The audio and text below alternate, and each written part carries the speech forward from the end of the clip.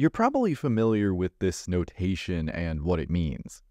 Exponentiation is repeated multiplication. You might not be familiar with this notation. Tetration, or a superpower, is repeated exponentiation. We compute these in the same way we compute exponents, working top to bottom down this tower. 3 cubed is 27. Next, 3 to the 27th is getting pretty large pretty quick, and this number is ridiculously large. With numbers this big, how can we even think about solving equations involving these tetrations? Well, hopefully I can give you some insight in one quick video, which is exactly the kind of thing the sponsor of today's video, Blinkist, does. Blinkist is the incredible app that distills key insights from thousands of nonfiction books and podcasts into just minutes of reading or listening. Whether you're into science, history, self-improvement, or any other field, Blinkist has you covered with summaries from a vast range of categories. I gotta tell you, I'm seriously into this app. I used to spend dozens or even hundreds of hours listening to audiobooks, and Blinkist just breaks it down into minutes. One book that especially resonated with me was Atomic Habits by James Clear. It's all about the small changes you can make that lead to remarkable results, which is really what Blinkist is all about. And Blinkist just launched a new feature called Blinkist Spaces. It's a really cool feature that allows you to create a space with your friends or family to share and discuss your favorite titles. It's kind of like having a portable book club in your pocket, accessible anytime, anywhere. If you're as excited as I am about blending education and entertainment and getting key insights from these blinks, then I've got some good news for you.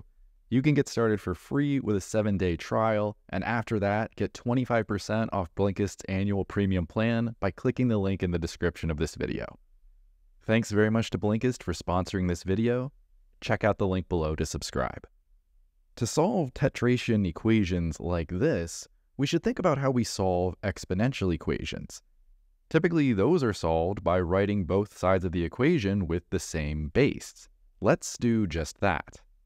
The left-hand side is base 2, we can't do much there. Fortunately, the right-hand side is base 4. That we can write as 2 squared, and we can start playing around with these exponents. In this case, we can multiply the exponents. Now both sides of the equation are the same base.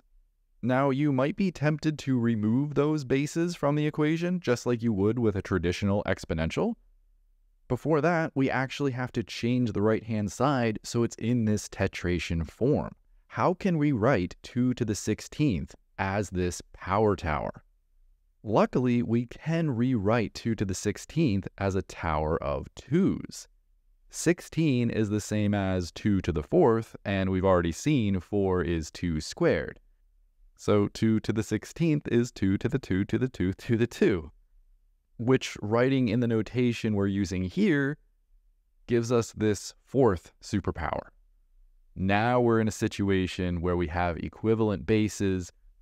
We can set these superscripts equal. Now, once again, this is not a traditional exponent of 2. We need to say what this actually means. This is actually x to the x, and we've run into a new problem. Although with a little bit of creativity, once again, 4 is 2 squared, and a little bit of pattern recognition. There is a slight problem, though. How do we know that this is the only solution? In fact, there's another technique and another function that yields other results. In order to do it, you'll have to watch this video here. I'll walk you through this other lesser-known algebra technique that you also probably didn't learn in school. I'll see you in that one.